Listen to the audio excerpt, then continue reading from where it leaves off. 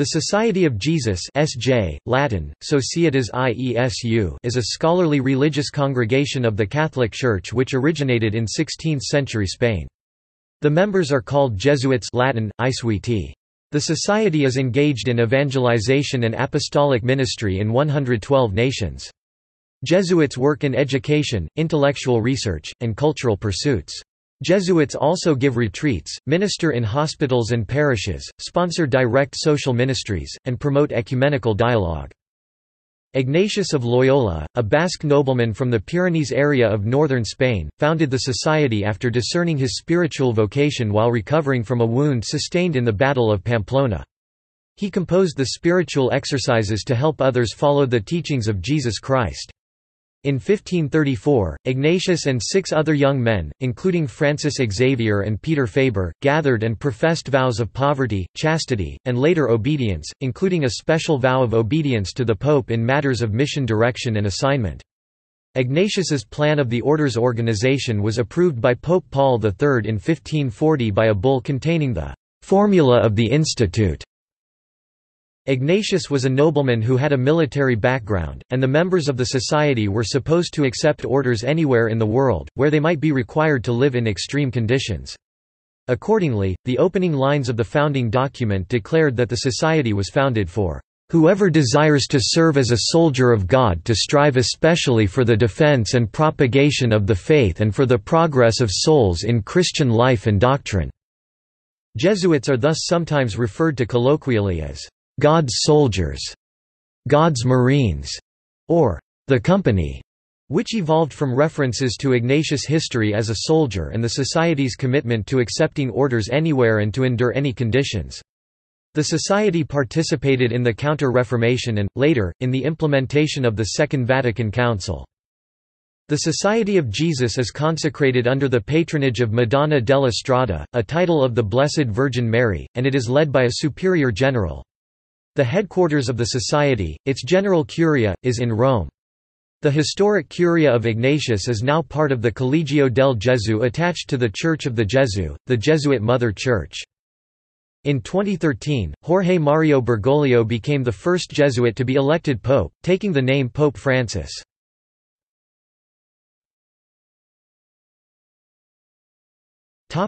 Statistics. As of 2012, the Jesuits formed the largest single religious order of priests and brothers in the Catholic Church, although they are surpassed by the Franciscan family of orders of friars minor, Capuchins, and conventuals. The Jesuits have experienced a decline in numbers in recent decades. As of 2017, the society had 16,088 members, 11,583 priests and 4,505 Jesuits in formation, which includes brothers and scholastics.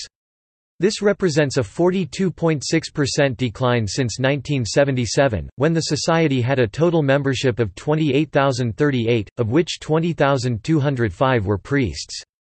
This decline is most pronounced in Europe and the Americas, with relatively modest membership gains occurring in Asia and Africa. There seems to be no Pope Francis effect. In counteracting the fall of vocations among the Jesuits, the society is divided into 83 provinces along with 6 independent regions and 10 dependent regions.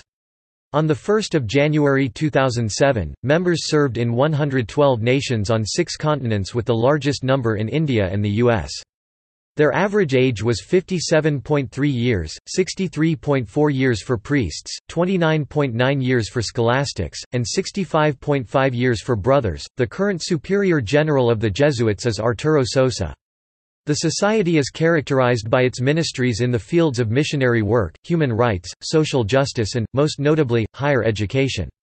It operates colleges and universities in various countries around the world and is particularly active in the Philippines and India.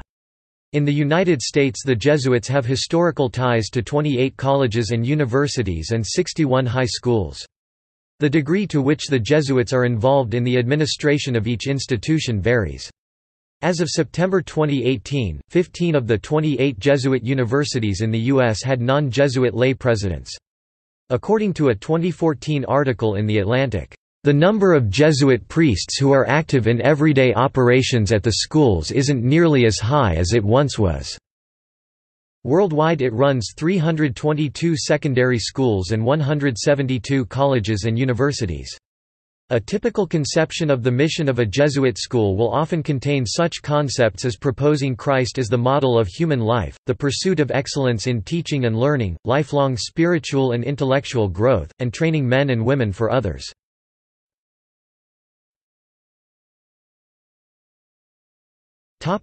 Formula of the Institute. Ignatius laid out his original vision for the new order in the Formula of the Institute of the Society of Jesus, which is the fundamental charter of the order, of which all subsequent official documents were elaborations and to which they had to conform. He ensured that his formula was contained in 2 papal bulls signed by Pope Paul III in 1540 and by Pope Julius III in 1550. The formula expressed the nature, spirituality, community life, and apostolate of the new religious order. Its famous opening statement echoed Ignatius' military background. Whoever desires to serve as a soldier of God beneath the banner of the cross in our society, which we desire to be designated by the name of Jesus, and to serve the Lord alone and the Church, his spouse, under the Roman Pontiff, the Vicar of Christ on earth, should, after a solemn vow of perpetual chastity, poverty and obedience, keep what follows in mind.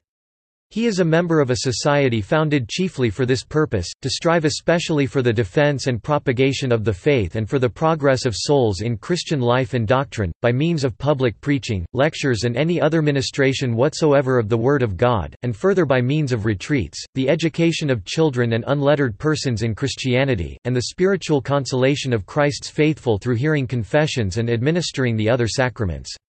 Moreover, he should show himself ready to reconcile the estranged, compassionately assist and serve those who are in prisons or hospitals, and indeed, to perform any other works of charity, according to what will seem expedient for the glory of God and the common good. A fresco depicting Ignatius of Loyola receiving the papal bull Regimini Militantis Ecclesia from Pope Paul III was created after 1743 by Johann Christoph Hahnke in the Church of Our Lady of the Snow in Olomouc.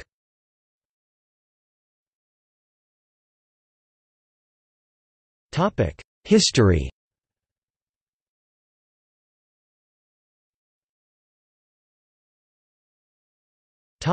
Foundation. On 15 August 1534, Ignatius of Loyola, born Íñigo López de Loyola, a Spaniard from the Basque city of Loyola, and 6 others mostly of Castilian origin, all students at the University of Paris, met in Montmartre outside Paris, in a crypt beneath the Church of Saint-Denis, now Saint-Pierre de Montmartre, to pronounce the religious vows of poverty, chastity, and obedience. Ignatius' 6 companions were, Francisco Xavier from Navarre modern Spain, Alfonso Salmerón, Diego Lainez, Nicolas Bobadilla from Castile modern Spain, Peter Faber from Savoy, and Simão Rodrigues from Portugal. The meeting has been commemorated in the Martyrium of Saint-Denis, Montmartre.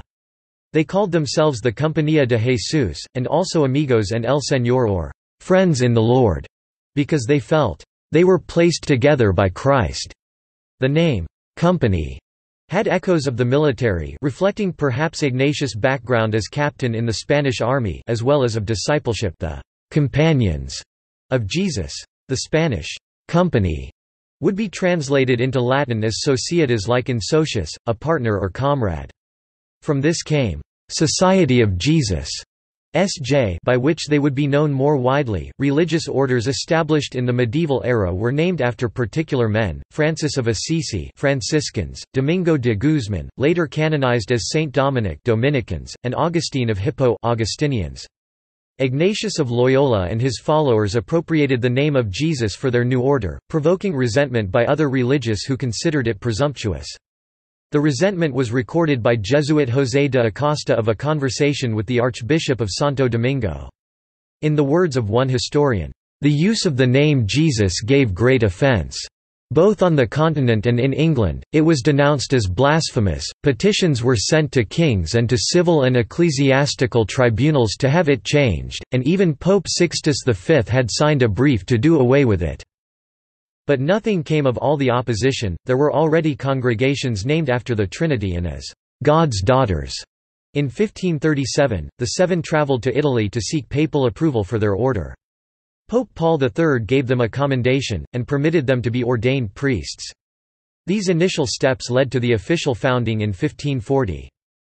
They were ordained in Venice by the Bishop of Arb, the 24th of June. They devoted themselves to preaching and charitable work in Italy.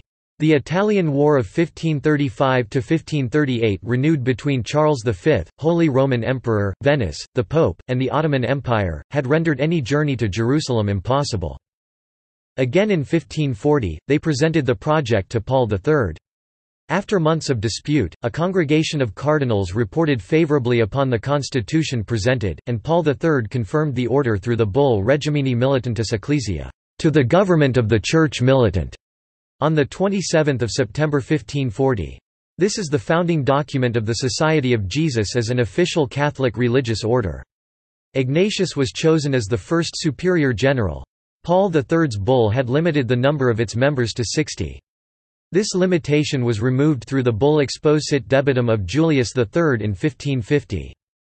In fulfilling the mission of the formula of the Institute of the Society, the first Jesuits concentrated on a few key activities. First, they founded schools throughout Europe. Jesuit teachers were trained in both classical studies and theology, and their schools reflected this. Second, they sent out missionaries across the globe to evangelize those peoples who had not yet heard the gospel, founding missions in widely diverse regions such as modern-day Paraguay, Japan, Ontario, and Ethiopia. One of the original 7 arrived in India already in 1541. Finally, though not initially formed for the purpose, they aimed to stop Protestantism from spreading and to preserve communion with Rome and the successor of St. Peter. The zeal of the Jesuits overcame the movement toward Protestantism in the Polish-Lithuanian Commonwealth and southern Germany. Ignatius wrote the Jesuit constitutions, adopted in 1553, which created a centralized organization and stressed acceptance of any mission to which the Pope might call them. His main principle became the unofficial Jesuit motto, Ad Maiorem Dei Gloriam, for the greater glory of God. This phrase is designed to reflect the idea that any work that is not evil can be meritorious for the spiritual life if it is performed with this intention, even things normally considered of little importance. The Society of Jesus is classified among institutes as a mendicant order of clerks regular, that is, a body of priests organized for apostolic work, following a religious rule, and relying on alms, or donations, for support. The term, Jesuit, of 15th-century origin, meaning one who used too frequently or appropriated the name of Jesus, was first applied to the society in Reproach 1544–52.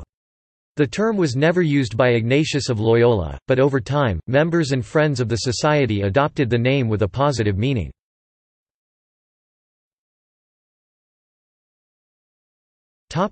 Early works. The Jesuits were founded just before the Council of Trent 1545–1563 and ensuing Counter-Reformation that would introduce reforms within the Catholic Church, and so counter the Protestant Reformation throughout Catholic Europe. Ignatius and the early Jesuits did recognize, though, that the hierarchical Church was in dire need of reform. Some of their greatest struggles were against corruption, venality, and spiritual lassitude within the Catholic Church. Ignatius insisted on a high level of academic preparation for the clergy in contrast to the relatively poor education of much of the clergy of his time. And the Jesuit vow against ambitioning prelacies can be seen as an effort to counteract another problem evidenced in the preceding century. Ignatius and the Jesuits who followed him believed that the reform of the Church had to begin with the conversion of an individual's heart. One of the main tools the Jesuits have used to bring about this conversion is the Ignatian retreat, called the spiritual exercises. During a 4-week period of silence, individuals undergo a series of directed meditations on the purpose of life and contemplations on the life of Christ. They meet regularly with a spiritual director who guides their choice of exercises and helps them to develop a more discerning love for Christ. The retreat follows a purgative-illuminative-unitive pattern in the tradition of the spirituality of John Cassian and the Desert Fathers. Ignatius' innovation was to make this style of contemplative mysticism available to all people in active life. Further, he used it as a means of rebuilding the spiritual life of the Church. The exercises became both the basis for the training of Jesuits and one of the essential ministries of the order, giving the exercises to others in what became known as retreats. The Jesuits' contributions to the late Renaissance were significant in their roles both as a missionary order and as the first religious order to operate colleges and universities as a principal and distinct ministry. By the time of Ignatius' death in 1556, the Jesuits were already operating a network of 74 colleges on 3 continents. A precursor to liberal education, the Jesuit plan of studies incorporated the classical teachings of Renaissance humanism into the scholastic structure of Catholic thought. In addition to the teachings of faith, the Jesuit Ratio Studiorum 1599 would standardize the study of Latin, Greek, classical literature, poetry, and philosophy as well as non-European languages, sciences, and the arts. Furthermore, Jesuit schools encouraged the study of vernacular literature and rhetoric, and thereby became important centers for the training of lawyers and public officials.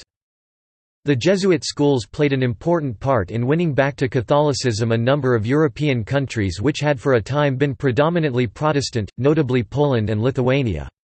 Today, Jesuit colleges and universities are located in over 100 nations around the world. Under the notion that God can be encountered through created things and especially art, they encourage the use of ceremony and decoration in Catholic ritual and devotion. Perhaps as a result of this appreciation for art, coupled with their spiritual practice of finding God in all things, many early Jesuits distinguished themselves in the visual and performing arts as well as in music. The theater was a form of expression especially prominent in Jesuit schools. Jesuit priests often acted as confessors to kings during the early modern period. They were an important force in the Counter-Reformation and in the Catholic missions, in part because their relatively loose structure without the requirements of living and celebration of the Liturgy of Hours in common allowed them to be flexible and meet diverse needs arising at the time.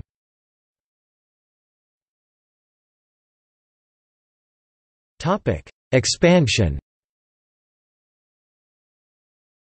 After much training and experience in theology, Jesuits went across the globe in search of converts to Christianity. Despite their dedication, they had little success in Asia except for the Philippines. For instance, early missions in Japan resulted in the government granting the Jesuits the feudal fiefdom of Nagasaki in 1580. However, this was removed in 1587 due to fears over their growing influence. Jesuits did, however, have much success in Latin America. Their ascendancy in societies in the Americas accelerated during the 17th century, wherein Jesuits created new missions in Peru, Colombia, and Bolivia. As early as 1603, there were 345 Jesuit priests in Mexico alone. Francis Xavier, one of the original companions of Loyola, arrived in Goa, in Portuguese India, in 1541 to consider evangelical service in the Indies. In a 1545 letter to John III of Portugal, he requested an inquisition to be installed in Goa. See Goa Inquisition. He died in China after a decade of evangelism in southern India.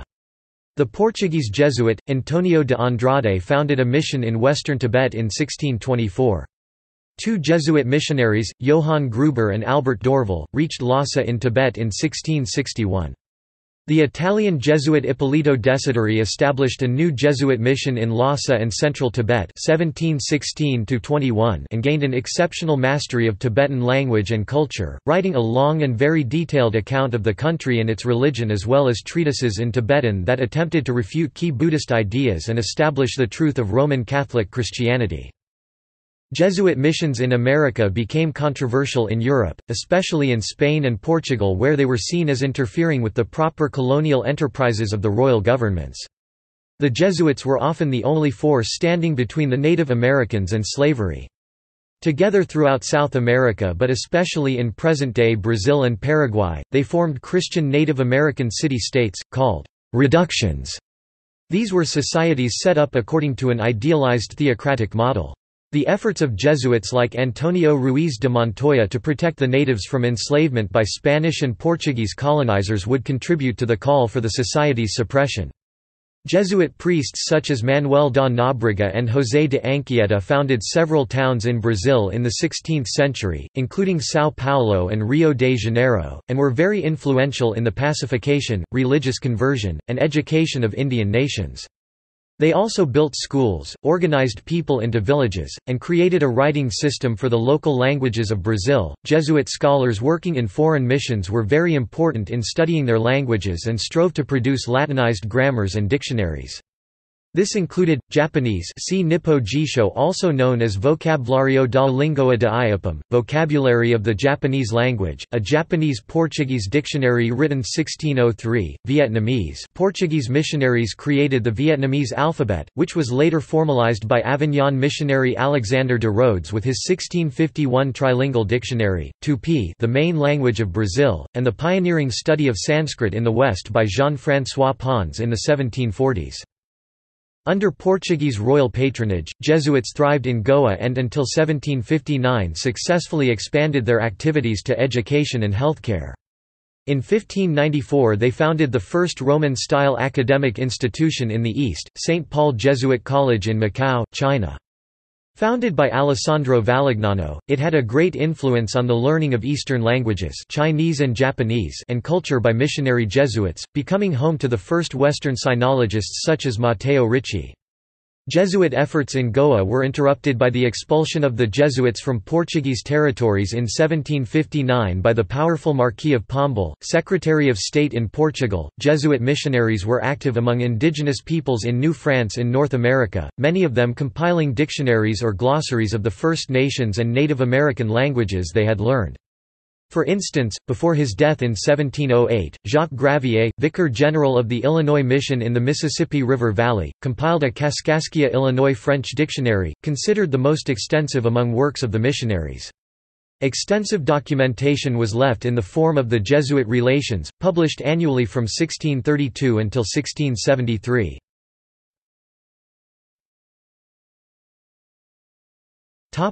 China.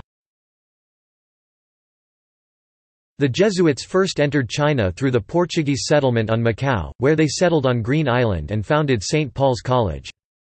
The Jesuit China missions of the 16th and 17th centuries introduced Western science and astronomy, then undergoing its own revolution, to China. The scientific revolution brought by the Jesuits coincided with a time when scientific innovation had declined in China. The Jesuits made efforts to translate Western mathematical and astronomical works into Chinese and aroused the interest of Chinese scholars in these sciences. They made very extensive astronomical observation and carried out the first modern cartographic work in China. They also learned to appreciate the scientific achievements of this ancient culture and made them known in Europe. Through their correspondence, European scientists first learned about the Chinese science and culture. For over a century, Jesuits like Michel Ruggieri, Matteo Ricci, Philippe Couplet, Michal Boime, and François Noël refined translations and disseminated Chinese knowledge, culture, history, and philosophy to Europe. Their Latin works popularized the name Confucius and had considerable influence on the deists and other Enlightenment thinkers, some of whom were intrigued by the Jesuits' attempts to reconcile Confucian morality with Catholicism. Upon the arrival of the Franciscans and other monastic orders, Jesuit accommodation of Chinese culture and rituals led to the long-running Chinese rites controversy. Despite the personal testimony of the Kangxi Emperor and many Jesuit converts that Chinese veneration of ancestors and Confucius was a non-religious token of respect, Pope Clement XI's papal decree Cum Deus Optimus ruled that such behavior constituted impermissible forms of idolatry and superstition in 1704. His legate Tournon and the Bishop of Fujian, tasked with presenting this finding to the Kangxi Emperor, displayed such extreme ignorance that the emperor mandated the expulsion of Christian missionaries unable to abide by the terms of Ricci's Chinese catechism. Tournon's summary and automatic excommunication for any violators of Clement's decree, upheld by the 1715 bull Ex illa die, led to the swift collapse of all the missions in China. The last Jesuits were finally expelled after 1721.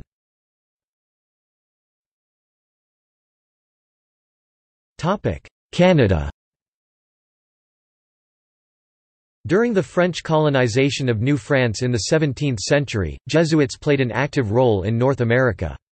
When Samuel de Champlain established the foundations of the French colony at Quebec, he was aware of native tribes who possessed their own languages, customs, and traditions.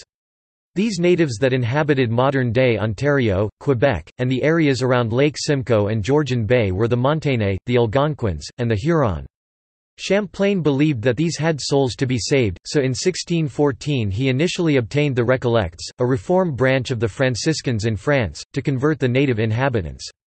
In 1624 the French Recollects realized the magnitude of their task and sent a delegate to France to invite the Society of Jesus to help with this mission. The invitation was accepted, and Jesuits Jean de Brébeuf, Ennemond Masse, and Charles Lalemant arrived in Quebec in 1625. Lalemant is considered to have been the first author of one of the Jesuit Relations of New France, which chronicled their evangelization during the 17th century. The Jesuits became involved in the Huron mission in 1626 and lived among the Huron peoples. Brébeuf learned the native language and created the first Huron language dictionary. Outside conflict forced the Jesuits to leave New France in 1629 when Quebec was captured by the Kirke brothers under the English flag. But in 1632 Quebec was returned to the French under the Treaty of Saint-Germain-en-Laye and the Jesuits returned to Huron territory, modern Huronia. In 1639, Jesuit Jérôme Lalemant decided that the missionaries among the Hurons needed a local residence and established Sainte Marie, which expanded into a living replica of European society. It became the Jesuit headquarters and an important part of Canadian history. Throughout most of the 1640s the Jesuits had great success, establishing 5 chapels in Huronia and baptizing over 1,000 Huron natives. However, as the Jesuits began to expand westward they encountered more Iroquois natives, rivals of the Hurons. The Iroquois grew jealous of the Hurons' wealth and fur trade system, began to attack Huron villages in 1648. They killed missionaries and burned villages, and the Hurons scattered. Both Jean de Brébeuf and Gabriel Lalemant were tortured and killed in the Iroquois raids. They have been canonized as martyrs in the Catholic Church. With the knowledge of the invading Iroquois, the Jesuit Paul Ragueneau burned down Sainte Marie instead of allowing the Iroquois the satisfaction of destroying it. By late June 1649, the French and some Christian Hurons built Sainte Marie II on Christian Island, Isle de Saint-Joseph. However, facing starvation, lack of supplies, and constant threats of Iroquois attack, the small Sainte Marie II was abandoned in June 1650. The remaining Hurons and Jesuits departed for Quebec and Ottawa. After a series of epidemics, beginning in 1634, some Huron began to mistrust the Jesuits and accused them of being sorcerers casting spells from their books. As a result of the Iroquois raids and outbreak of disease, many missionaries, traders, and soldiers died.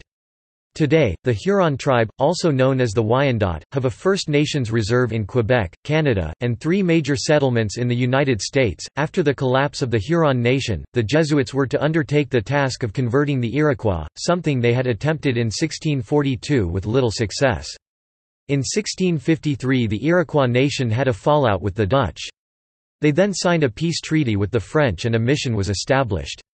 The Iroquois took the treaty lightly and soon turned on the French again.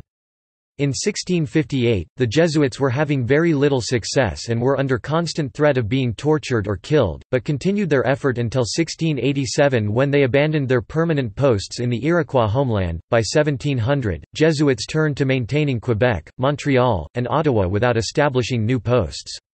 During the 7 Years' War, Quebec fell to the English in 1759 and New France was under British control.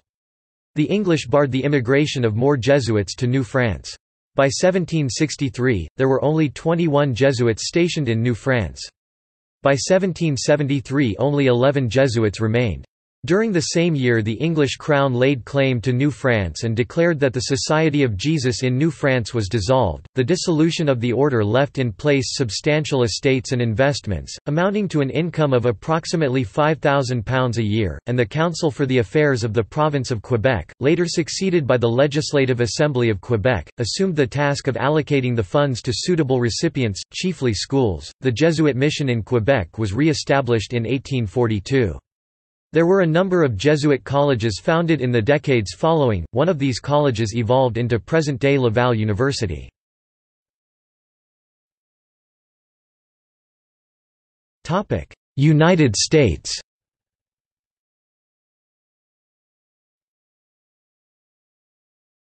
Topic: Mexico. The Jesuits in New Spain distinguished themselves in several ways. They had high standards for acceptance to the order and many years of training. They attracted the patronage of elite families whose sons they educated in rigorous newly founded Jesuit colegios, colleges, including Colegio de San Pedro y San Pablo, Colegio de San Ildefonso, and the Colegio de San Francisco Javier, Tepoztlán. Those same elite families hoped that a son with a vocation to the priesthood would be accepted as a Jesuit. Jesuits were also zealous in evangelization of the indigenous, particularly on the northern frontiers. To support their collegios and members of the Society of Jesus, the Jesuits acquired landed estates that were run with the best practices for generating income in that era. A number of these haciendas were donated by wealthy elites. The donation of a hacienda to the Jesuits was the spark igniting a conflict between 17th-century Bishop of Puebla Don Juan de Palafox and the Jesuit colegio in that city.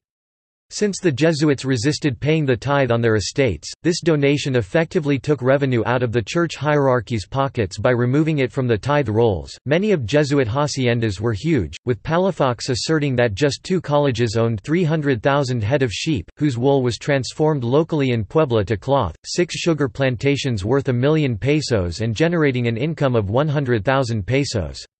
The immense Jesuit hacienda of Santa Lucia produced pulque, the fermented juice of the agave cactus whose main consumers were the lower classes and Indians in Spanish cities. Although most haciendas had a free workforce of permanent or seasonal laborers, the Jesuit haciendas in Mexico had a significant number of black slaves. The Jesuits operated their properties as an integrated unit with the larger Jesuit order, thus revenues from haciendas funded their collegios. Jesuits did significantly expand missions to the indigenous in the northern frontier area and a number were martyred, but the Crown supported those missions. Mendicant orders that had real estate were less economically integrated, so that some individual houses were wealthy while others struggled economically. The Franciscans, who were founded as an order embracing poverty, did not accumulate real estate, unlike the Augustinians and Dominicans in Mexico. The Jesuits engaged in conflict with the episcopal hierarchy over the question of payment of tithes, the 10% tax on agriculture levied on landed estates for support of the church hierarchy from bishops and cathedral chapters to parish priests. Since the Jesuits were the largest religious order holding real estate, surpassing the Dominicans and Augustinians who had accumulated significant property, this was no small matter. They argued that they were exempt, due to special pontifical privileges. In the mid-17th century, Bishop of Puebla, Don Juan de Palafox took on the Jesuits over this matter and was so soundly defeated that he was recalled to Spain, where he became the bishop of the minor diocese of Osma. As elsewhere in the Spanish Empire, the Jesuits were expelled from Mexico in 1767. Their haciendas were sold off and their colegios and missions in Baja California were taken over by other orders. Exiled Mexican-born Jesuit Francisco Javier Clavijero wrote an important history of Mexico while in Italy, a basis for Creole patriotism. Andrés Cavo also wrote an important text on Mexican history that Carlos María de Bustamante published in the early 19th century. An earlier Jesuit who wrote about the history of Mexico was Diego Luis de Moctezuma (1619–99), a descendant of the Aztec monarchs of Tenochtitlan. Moctezuma's Corona Mexicana, o Historia de los Nueve Moctezumas was completed in 1696. He aimed to show that Mexican emperors were a legitimate dynasty in the 17th century in the European sense. The Jesuits were allowed to return to Mexico in 1840 when General Antonio López de Santa Anna was once more president of Mexico. Their reintroduction to Mexico was to assist in the education of the poorer classes and much of their property was restored to them.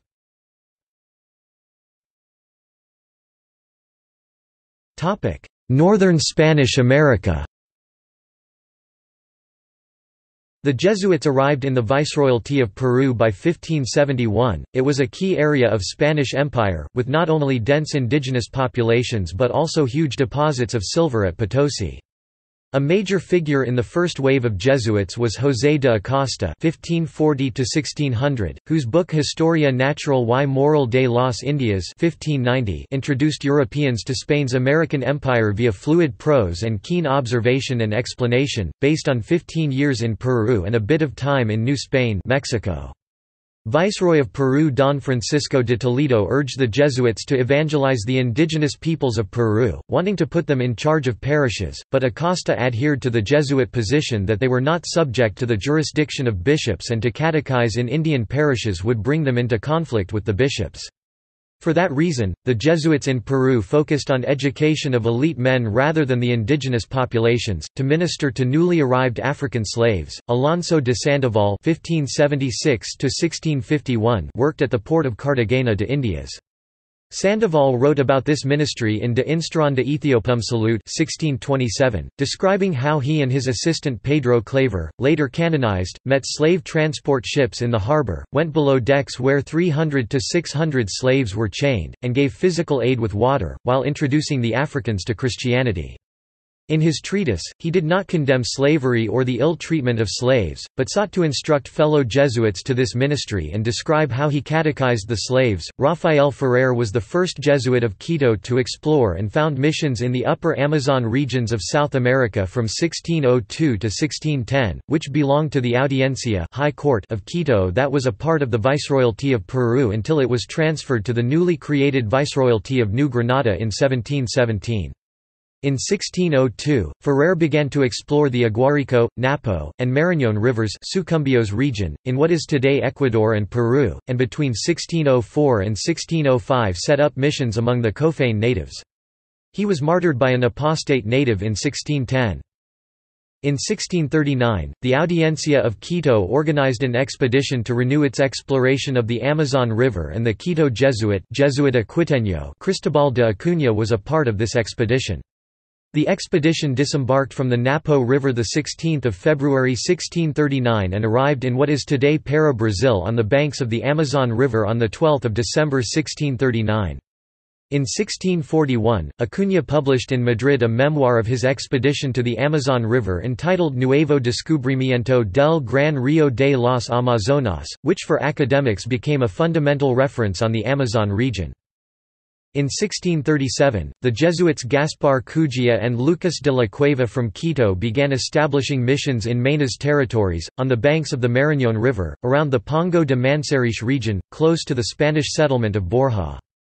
Between 1637 and 1652 there were 14 missions established along the Marañón River and its southern tributaries, the Huallaga and the Ucayali rivers. Jesuit Lucas de la Cueva and Raimundo de Santa Cruz opened up two new routes of communication with Quito, through the Pastaza and Napo rivers. Between 1637 and 1715, Samuel Fritz founded 38 missions along the length of the Amazon River, between the Napo and Negro rivers, that were called the Omagua missions. These missions were continually attacked by the Brazilian bandeirantes beginning in the year 1705. In 1768, the only Omagua mission that was left was San Joaquín de Omaguas, since it had been moved to a new location on the Napo River away from the bandeirantes. In the immense territory of Maynas, the Jesuits of Quito made contact with a number of indigenous tribes which spoke 40 different languages, and founded a total of 173 Jesuit missions encompassing 150,000 inhabitants. Because of the constant epidemics, smallpox and measles, and warfare with other tribes and the bandeirantes, the total number of Jesuit missions were reduced to 40 by 1744. At the time when the Jesuits were expelled from Spanish America in 1767, the Jesuits of Quito registered 36 missions run by 25 Jesuits of Quito in the Audiencia of Quito, 6 in the Napo and Aguarico missions and 19 in the Pastaza and Iquitos missions, with the population at 20,000 inhabitants.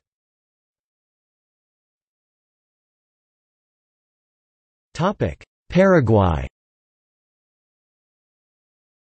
The first Jesuits arrived in 1588, and in 1610 Philip III proclaimed that only the «sword of the word» should be used to subdue Paraguayan Indians, mostly Guarani. The Church granted Jesuits extensive powers to phase out the encomienda system of forced labor, angering settlers dependent on a continuing supply of Indian labor and concubines. The first Jesuit mission in the Paraguay area, which encompassed the border regions of Paraguay, Argentina, and Brazil, was founded in 1609. By 1732, the Jesuits had gathered into 30 missions or reductions a total of 141,382 Guarani. Due to disease, European politics, and internal discord, the population in the missions declined afterwards. At their apogee, the Jesuits dreamed of a Jesuit empire that would stretch from the Paraguay-Parana confluence to the coast and back to the Parana headwaters. In the early years, the new Jesuit reductions were threatened by the slave-raiding bandeirantes.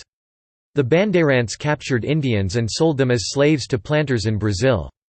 Having depleted the Indian population near São Paulo, they discovered the richly populated reductions. The Spanish authorities chose not to defend the settlements, and the Jesuits and their thousands of neophytes thus had little means to protect themselves.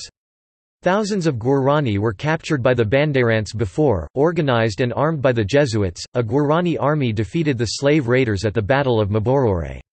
Subsequently, the Viceroy of Peru conceded the right of bearing arms to the Guarani. Thereafter, well-trained and highly motivated Indian units were able to defend themselves from slavers and other threats. The victory at Mbororo set the stage for the Golden Age of the Jesuits in Paraguay. Life in the reductions offered the Guarani higher living standards, protection from settlers, and physical security. These reductions, which became quite wealthy, exported goods, and supplied Indian armies to the Spanish on many occasions. The reductions, where the Jesuits created orchestras, musical ensembles, and actors' troupes, and in which virtually all the profits derived from Indian labor were distributed to the laborers, earned praise from some of the leaders of the French Enlightenment, who were not predisposed to favor Jesuits by means of religion. D'Alembert wrote, "The Jesuits established a monarchical authority in Paraguay, founded solely on their powers of persuasion and on their lenient methods of government. Masters of the country, they rendered happy the people under their sway, they succeeded in subduing them without ever having recourse to force." And Jesuit-educated Voltaire called the Jesuit government, "a triumph of humanity."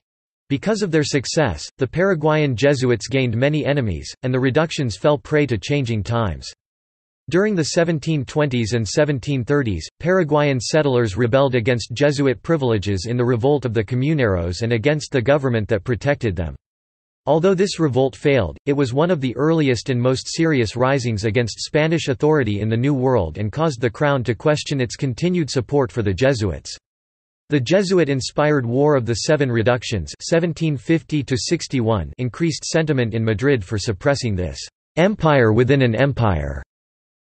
The Spanish King Charles III (1759–88) expelled the Jesuits in 1767 from Spain and its territories. Within a few decades of the expulsion, most of what the Jesuits had accomplished was lost. The missions were mismanaged and abandoned by the Guarani. Today, these ruins of a 160-year experiment have become a tourist attraction.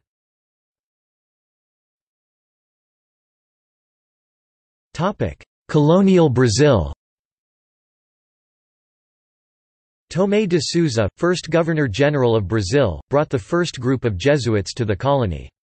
The Jesuits were officially supported by the king, who instructed Tomé de Souza to give them all the support needed to Christianize the indigenous peoples. The first Jesuits, guided by Manuel da Nóbrega, Juan de Ospilcate Navarro, Leonardo Nunes, and later José de Anchieta, established the first Jesuit missions in Salvador and in São Paulo dos Campos de Piratininga, the settlement that gave rise to the city of São Paulo. Nóbrega and Anchieta were instrumental in the defeat of the French colonists of France Antarctique by managing to pacify the Tamoio natives, who had previously fought the Portuguese. The Jesuits took part in the foundation of the city of Rio de Janeiro in 1565. The success of the Jesuits in converting the indigenous peoples is linked to their efforts to understand the native cultures, especially their languages. The first grammar of the Tupi language was compiled by José de Anchieta and printed in Coimbra in 1595. The Jesuits often gathered the Aborigines in communities, the Jesuit reductions, where the natives worked for the community and were evangelized. The Jesuits had frequent disputes with other colonists who wanted to enslave the natives. The action of the Jesuits saved many natives from being enslaved by Europeans, but also disturbed their ancestral way of life and inadvertently helped spread infectious diseases against which the Aborigines had no natural defenses. Slave labor and trade were essential for the economy of Brazil and other American colonies, and the Jesuits usually did not object to the enslavement of African peoples, but rather critiqued the conditions of slavery.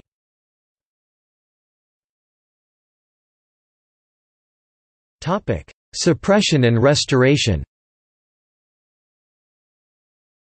The suppression of the Jesuits in Portugal, France, the Two Sicilies, Parma, and the Spanish Empire by 1767 was troubling to the Society's defender, Pope Clement XIII.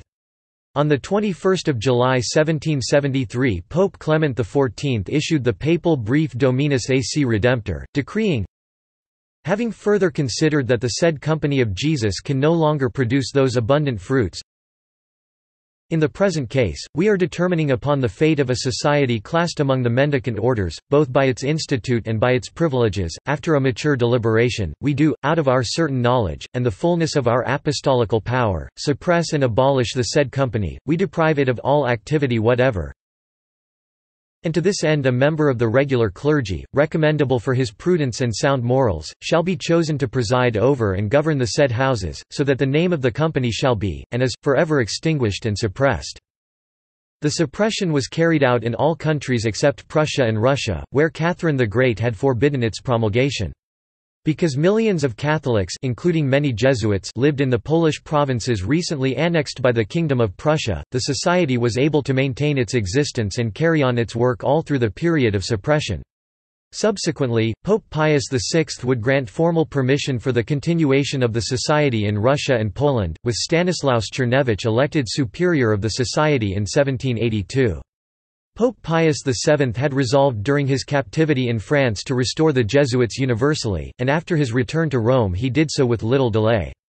On 7 August 1814, by the bull Sollicitudo Omnium Ecclesiarum, he reversed the suppression of the society, and therewith another Polish Jesuit, Thaddeus Brzozowski, who had been elected to superior in Russia in 1805, acquired universal jurisdiction. The period following the restoration of the Jesuits in 1814 was marked by tremendous growth, as evidenced by the large number of Jesuit colleges and universities established in the 19th century. In the United States, 22 of the Society's 28 universities were founded or taken over by the Jesuits during this time. It has been suggested that the experience of suppression served to heighten orthodoxy among the Jesuits upon restoration. While this claim is debatable, Jesuits were generally supportive of papal authority within the Church, and some members were associated with the Ultramontanist movement and the declaration of papal infallibility in 1870.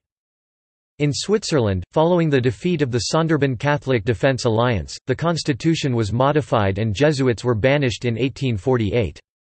The ban was lifted on 20 May 1973, when 54.9% of voters accepted a referendum modifying the constitution.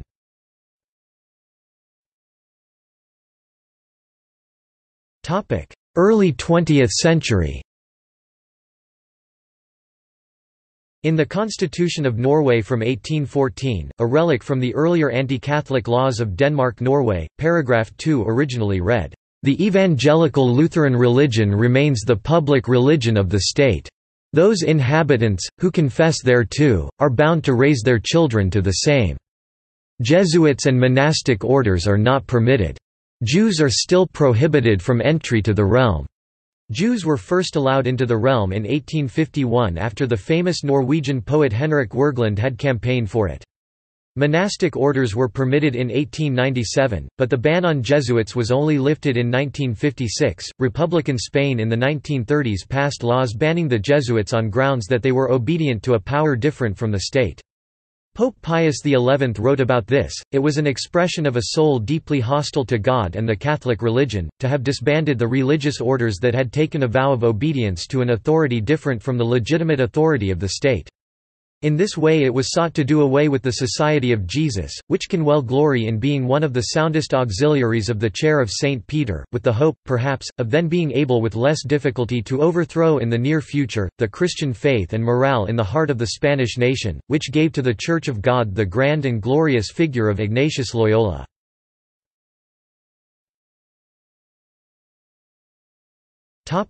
Post-Vatican II. The 20th century witnessed both growth and decline. Following a trend within the Catholic priesthood at large, Jesuit numbers peaked in the 1950s and have declined steadily since. Meanwhile, the number of Jesuit institutions has grown considerably, due in large part to a post-Vatican II focus on the establishment of Jesuit secondary schools in inner-city areas and an increase in voluntary lay groups inspired in part by the spiritual exercises. Among the notable Jesuits of the 20th century, John Courtney Murray was called one of the "architects of the Second Vatican Council." and drafted what eventually became the Council's endorsement of religious freedom, Dignitatis Humanae Personae. In Latin America, the Jesuits had significant influence in the development of liberation theology, a movement that was controversial in the Catholic community after the negative assessment of it by Pope John Paul II in 1984. Under Superior General Pedro Erupe, social justice and the preferential option for the poor emerged as dominant themes of the work of the Jesuits. When Erupe was paralyzed by a stroke in 1981, Pope John Paul II, not entirely pleased with the progressive turn of the Jesuits, took the unusual step of appointing the venerable and aged Paulo Deza for an interim to oversee the authentic renewal of the Church, instead of the progressive American priest Vincent O'Keefe whom Erupe had preferred. In 1983 John Paul gave leave for the Jesuits to appoint a successor to Erupe. On 16 November 1989, 6 Jesuit priests Ignacio Ellacuria, Segundo Montes, Ignacio Martín Barro, Joaquín López y López, Juan Ramón Moreno, and Amado López, Elba Ramos their housekeeper, and Celia Maricela Ramos her daughter, were murdered by the Salvadoran military on the campus of the University of Central America in San Salvador, El Salvador, because they had been labeled as subversives by the government.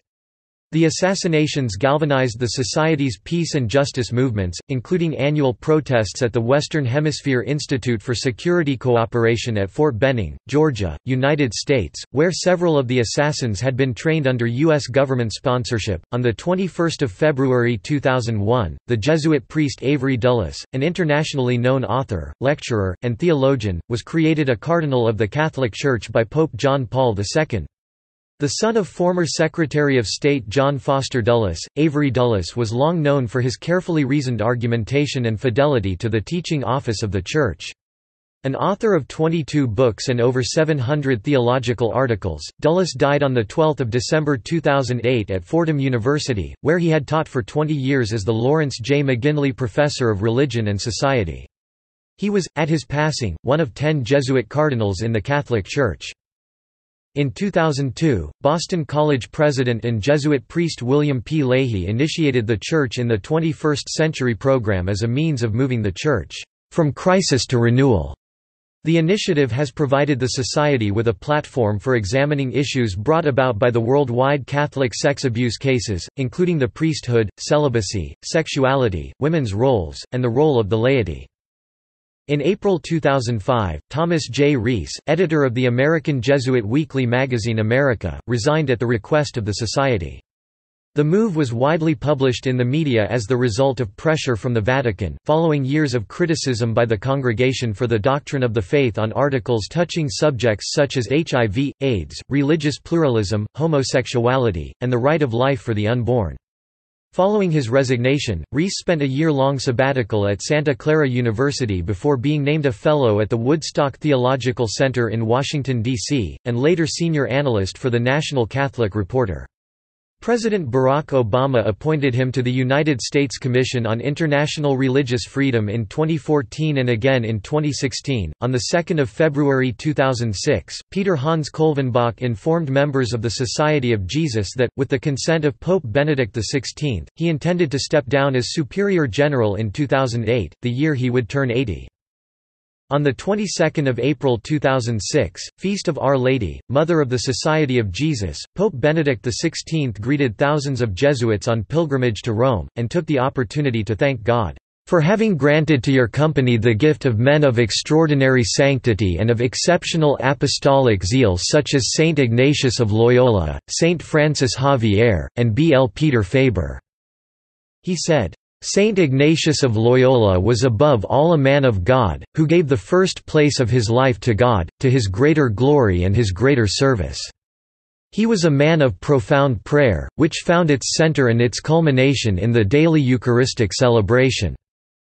In May 2006, Benedict XVI also wrote a letter to Superior General Peter Hans Kolvenbach on the occasion of the 50th anniversary of Pope Pius XII's encyclical Haritas Aquas, on devotion to the Sacred Heart, because the Jesuits have always been extremely active in the promotion of this essential devotion. In his 3 November 2006 visit to the Pontifical Gregorian University, Benedict XVI cited the university as one of the greatest services that the Society of Jesus carries out for the Universal Church.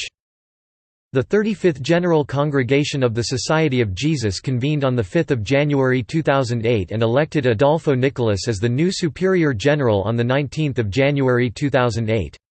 In a letter to the Fathers of the Congregation, Benedict XVI wrote, "As my predecessors have said to you on various occasions, the Church needs you, relies on you and continues to turn to you with trust, particularly to reach those physical and spiritual places which others do not reach or have difficulty in reaching.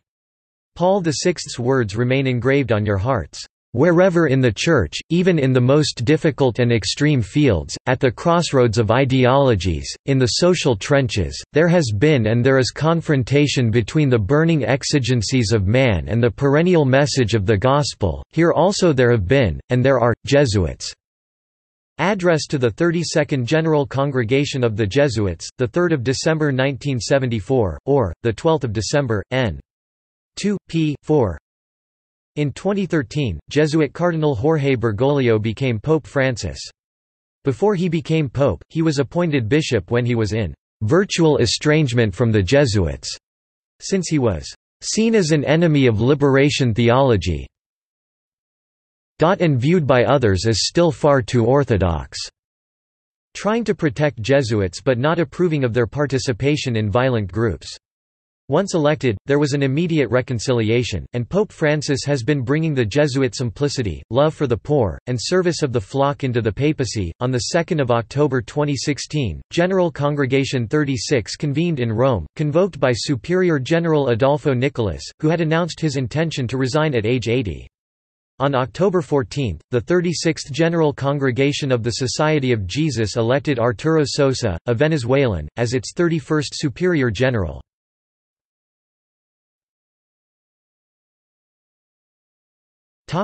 Ignatian spirituality. The spirituality practiced by the Jesuits, called Ignatian spirituality, ultimately based on the Catholic faith and the Gospels, is drawn from the constitutions, the letters, and autobiography, and most specially from Ignatius' spiritual exercises, whose purpose is to conquer oneself and to regulate one's life in such a way that no decision is made under the influence of any inordinate attachment. The exercises culminate in a contemplation whereby one develops a facility to find God in all things.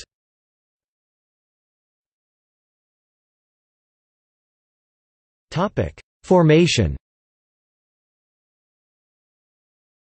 The formation training of Jesuits seeks to prepare men spiritually, academically, and practically for the ministries they will be called to offer the Church and world.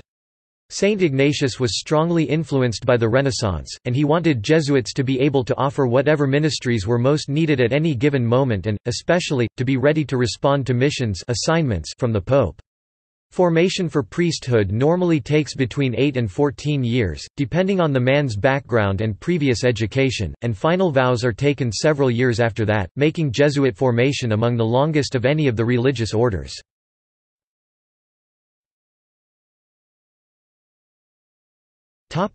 Government of the Society.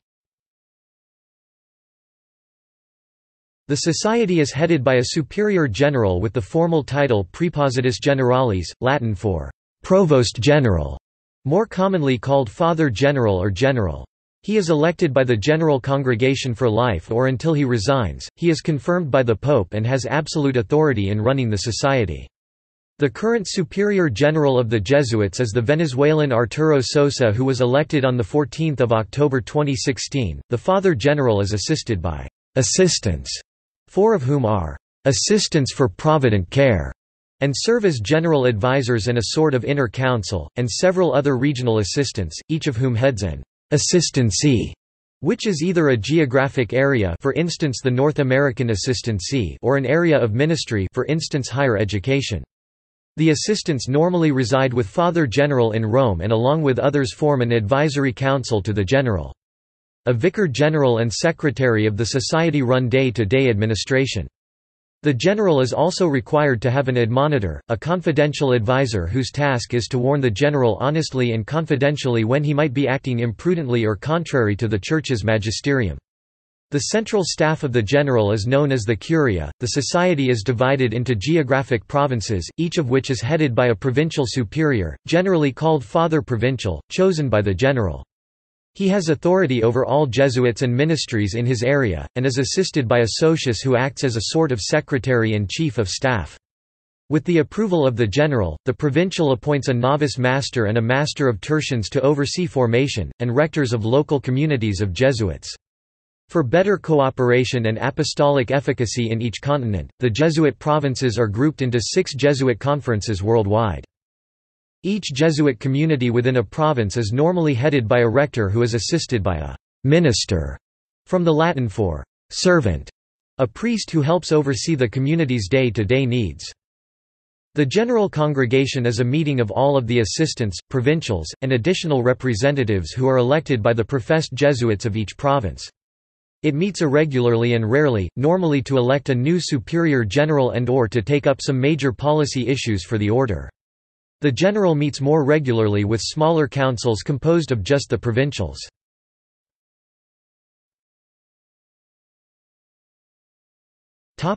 Habit and dress. Jesuits do not have an official habit. The Society's constitutions gives the following instructions. The clothing too should have 3 characteristics: first, it should be proper; second, conform to the usage of the country of residence; and third, not contradictory to the poverty we profess. Const. 577.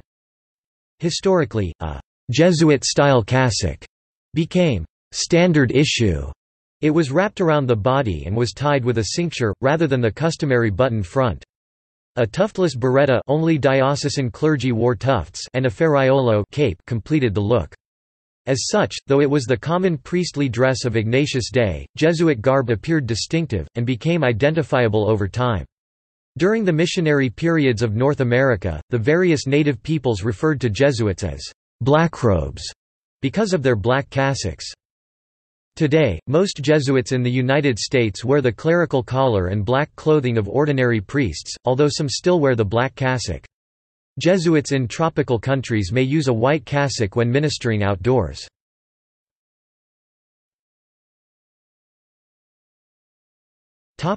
Controversies.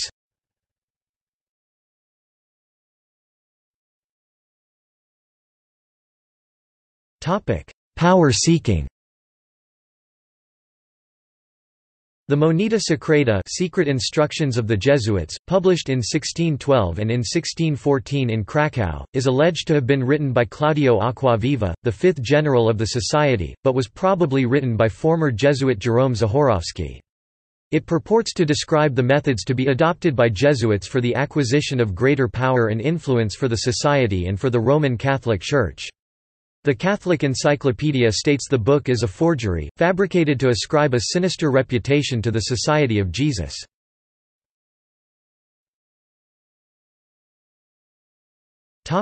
Political intrigue. The Jesuits were temporarily banished from France in 1594 after a man named Jean Châtel tried to assassinate the King of France, Henri IV. Under questioning, Châtel revealed that he had been educated by the Jesuits of the Collège de Clermont.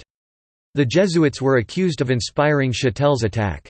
2 of his former teachers were exiled and a third was hanged. The Collège de Clermont was closed, and the building was confiscated. The Jesuits were banned from France, although this ban was quickly lifted. In England, Henry Garnet, one of the leading English Jesuits, was hanged for misprision of treason because of his knowledge of the Gunpowder Plot 1605. The plot was the attempted assassination of King James I of England and V of Scotland, his family, and most of the Protestant aristocracy in a single attack, by exploding the Houses of Parliament. Another Jesuit, Oswald Tessemond, managed to escape arrest for his involvement in this plot.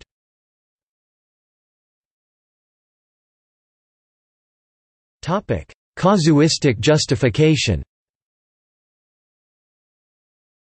Jesuits have been accused of using casuistry to obtain justifications for unjustifiable actions, cf. Formulary Controversies and Lettres Provinciales, by Blaise Pascal.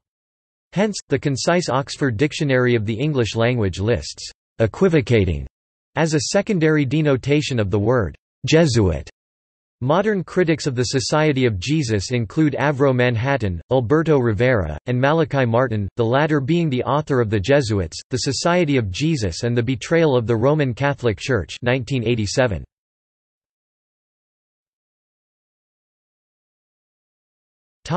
Anti-Semitism.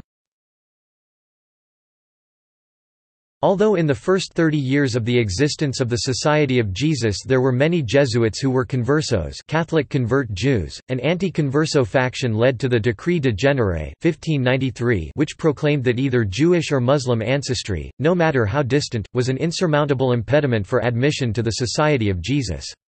This new rule was contrary to the original wishes of Ignatius, who said that he would take it as a special grace from our Lord to come from Jewish lineage. The 16th-century Decree de Genere remained in exclusive force until it was repealed in 1946.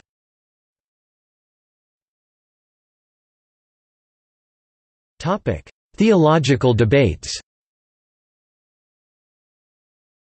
Within the Roman Catholic Church, there has existed a sometimes tense relationship between Jesuits and the Holy See due to questioning of official church teaching and papal directives, such as those on abortion, birth control, women deacons, homosexuality, and liberation theology.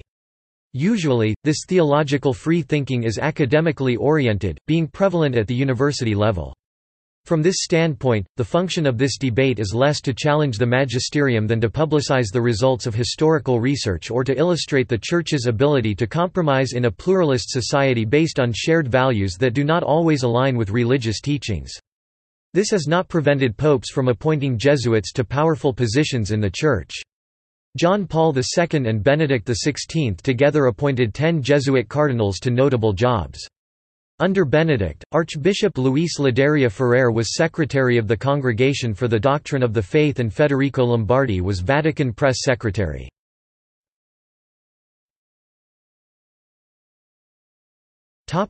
Child sexual abuse. Members of the Society of Jesus have been implicated in the Catholic Church sexual abuse cases.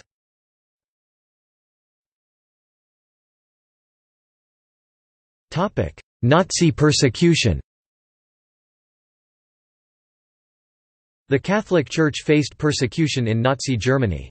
Hitler was anticlerical and had particular disdain for the Jesuits.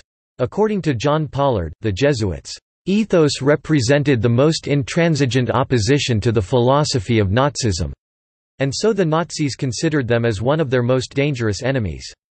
A Jesuit college in the city of Innsbruck served as a center for anti-Nazi resistance and was closed down by the Nazis in 1938. Jesuits were a target for Gestapo persecution, and many Jesuit priests were deported to concentration camps. Jesuits made up the largest contingent of clergy imprisoned in the priest barracks of Dachau concentration camp. La Pomerda lists some 30 Jesuits as having died at Dachau. Of the total of 152 Jesuits murdered by the Nazis across Europe, 43 died in the concentration camps and an additional 27 died from captivity or its results. The superior general of Jesuits at the outbreak of war was Włodzimierz Ledakowski, a Pole. The Nazi persecution of the Catholic Church in Poland was particularly severe. Vincent La Pomerda wrote that Ledakowski helped stiffen the general attitude of the Jesuits against the Nazis, and that he permitted Vatican Radio to carry on its campaign against the Nazis in Poland. Vatican Radio was run by the Jesuit Filippo Soccorsi and spoke out against Nazi oppression, particularly with regard to Poland and to Vichy French antisemitism. Several Jesuits were prominent in the small German resistance. Among the central membership of the Kreisau Circle of the Resistance were the Jesuit priests Augustin Rosch, Alfred Delp, and Lothar Koenig. The Bavarian Jesuit provincial, Augustin Rosch, ended the war on death row for his role in the July plot to overthrow Hitler. Another non-military German resistance group, dubbed the Frau Solft Party by the Gestapo, included the Jesuit priest Friedrich Erxleben. The German Jesuit Robert Leiber acted as intermediary between Pius XII and the German resistance. Among the Jesuit victims of the Nazis, Germany's Rupert Mayer has been beatified. Mayer was a Bavarian Jesuit who clashed with the Nazis as early as 1923. Continuing his critique following Hitler's rise to power, Mayer was imprisoned in 1939 and sent to Sachsenhausen concentration camp. As his health declined, the Nazis feared the creation of a martyr and sent him to the Abbey of Edel in 1940. There he continued to give sermons and lectures against the evils of the Nazi regime, until his death in 1945.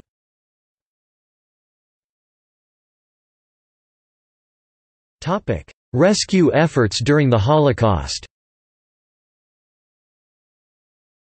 In his History of the Heroes of the Holocaust, the Jewish historian Martin Gilbert notes that in every country under German occupation, priests played a major part in rescuing Jews, and that the Jesuits were one of the Catholic orders that hid Jewish children in monasteries and schools to protect them from the Nazis. 14 Jesuit priests have been formally recognized by Yad Vashem, the Holocaust Martyrs and Heroes Remembrance Authority in Jerusalem, for risking their lives to save Jews during the Holocaust of World War II. Roger Braun (1910–1981) of France, Pierre Chaillet (1900–1972) of France, Jean-Baptiste de Coster (1896–1968) of Belgium, Jean Fleury (1905–1982) of France, Émile Gesseler (1891–1958) of Belgium, Jean-Baptiste Janssens (1889–1964) of Belgium, Alphonse Lambret (1884–1970) of Belgium, Émile Planckaert (1906–2006) of France, Jacob Rail (1894–1949) of Hungary, Henri Revel (1904–1992) of France, Adam S. Z. Tark (1907–1942) of Poland, Henri van Oosteyen (1906–1945) of Belgium, Joannes Marangas (1901–1989) of Greece, and Raphael de Chanas Cubby (1904–1983) of Italy. Several other Jesuits are known to have rescued or given refuge to Jews during that period.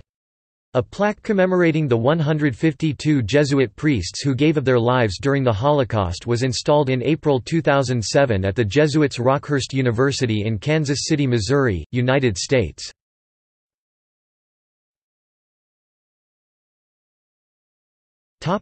In science. Between the 16th and 18th centuries, the teaching of science in Jesuit schools, as laid down in the Ratio Atqui Institutio Studiorum Societatis Iesu, the official plan of studies for the Society of Jesus of 1599, was almost entirely based on the works of Aristotle. Translation of the Ratio Studiorum by Alan P. Farrell, S.J., available in PDF or HTML. The Jesuits, nevertheless, have made numerous significant contributions to the development of science. For example, the Jesuits have dedicated significant study to earthquakes, and seismology has been described as the Jesuit science. The Jesuits have been described as the single most important contributor to experimental physics in the 17th century. According to Jonathan Wright in his book God's Soldiers, by the 18th century the Jesuits had contributed to the development of pendulum clocks, pantographs, barometers, reflecting telescopes and microscopes, to scientific fields as various as magnetism, optics, and electricity. They observed, in some cases before anyone else, the colored bands on Jupiter's surface, the Andromeda Nebula, and Saturn's rings. They theorized about the circulation of the blood independently of Harvey, the theoretical possibility of flight, the way the moon affected the tides, and the wave-like nature of light. The Jesuit China missions of the 16th and 17th centuries introduced Western science and astronomy. One modern historian writes that in late Ming courts, the Jesuits were regarded as impressive especially for their knowledge of astronomy, calendar making, mathematics, hydraulics, and geography. The Society of Jesus introduced, according to Thomas Woods, a substantial body of scientific knowledge and a vast array of mental tools for understanding the physical universe, including the Euclidean geometry that made planetary motion comprehensible. Another expert quoted by Woods said the scientific revolution brought by the Jesuits coincided with a time when science was at a very low level in China.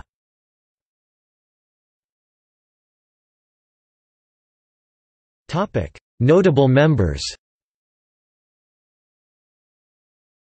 Notable Jesuits include missionaries, educators, scientists, artists, philosophers, and Pope Francis. Among many distinguished early Jesuits was Francis Xavier, a missionary to Asia who converted more people to Catholicism than anyone before, and Robert Bellarmine, a doctor of the Church. José de Anchieta and Manuel da Nóbrega, founders of the city of São Paulo, Brazil, were Jesuit priests.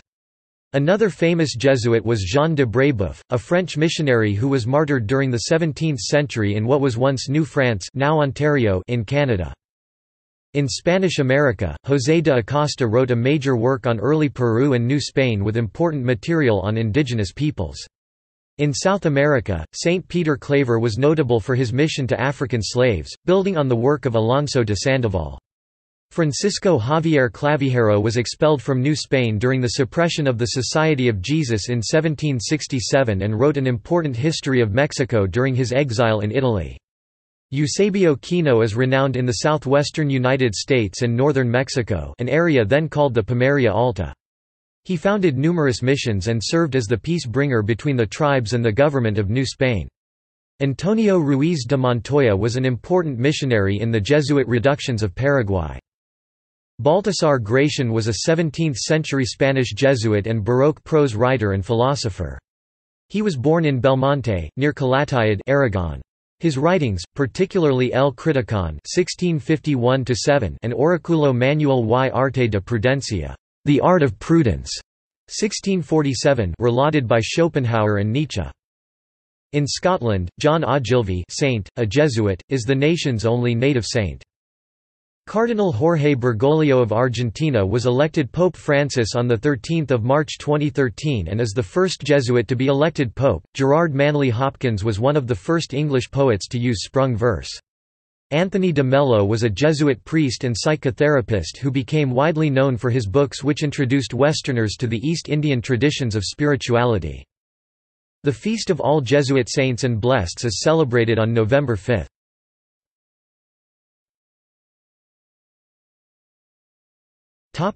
Institutions.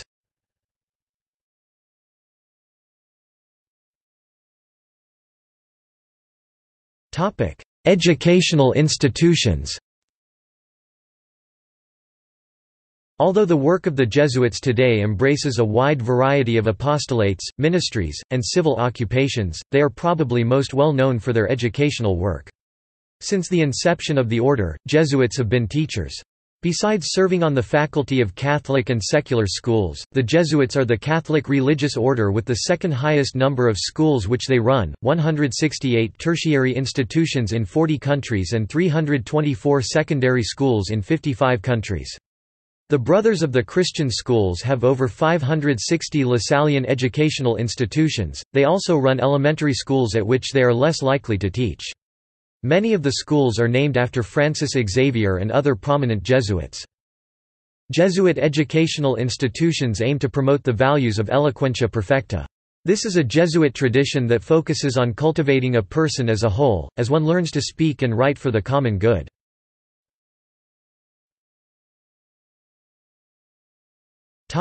Social and development institutions.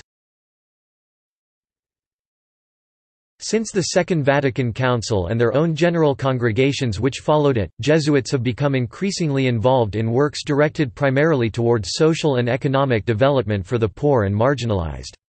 Included in this would be research, training, advocacy, and action for human development, as well as direct services. Most Jesuit schools have an office that fosters social awareness and social service in the classroom and through extracurricular programs, usually detailed on their websites. The Jesuits also run over 500 notable or standalone social or economic development centers in 56 countries around the world. Since the Second Vatican Council, Jesuits have founded many schools with the special purpose of serving the poor or marginalized, as among the Dalits in India and the Cristo Rey Network in the United States.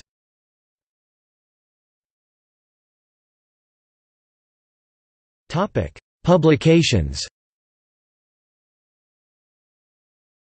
Jesuits are also known for their involvement in publications. La Civiltà Cattolica, a periodical produced in Rome by the Jesuits, has often been used as a semi-official platform for popes and Vatican officials to float ideas for discussion or hint at future statements or positions.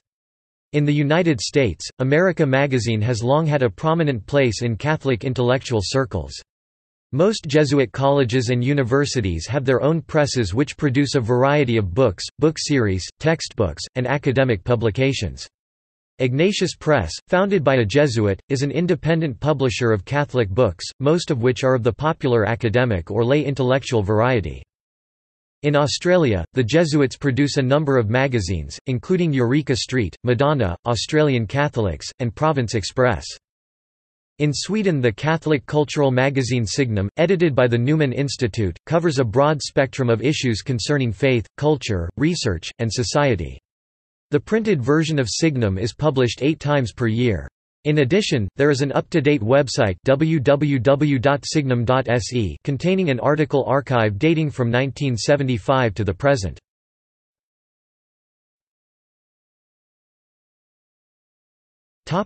In popular culture, the character Father Mulcahy is a Jesuit priest in the novel, film, and TV show M*****Ash franchise. The character Damien Carras is a Jesuit priest from the book and film The Exorcist. The Jesuits are the antagonists in the novel and TV miniseries Shogun. The 1986 British drama film The Mission revolves around the experiences of a Jesuit missionary in 18th-century South America. Antonio Banderas plays a Jesuit priest in the 2001 film The Body. Edgar Ramirez plays a Jesuit priest in 2014 film Deliver Us from Evil. The 2016 Martin Scorsese film Silence is based on 2 Jesuit priests who travel to Japan to spread Christianity. The main protagonist in James Blish's 1958 novel A Case of Conscience is a Jesuit priest. Aramis is made superior general of the Jesuits in Alexander Dumas' The Man in the Iron Mask 1850. Mary Doria Russell's 1996 novel The Sparrow follows a Jesuit space mission to make contact with a newfound planet. The majority of the characters are Jesuits. Angelo Cardinal Menoni is the head of the Society of Jesus in A. J. Quinnell's 1987 novel The Name of the Father.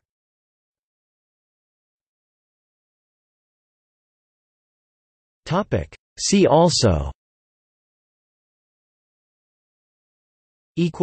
Notes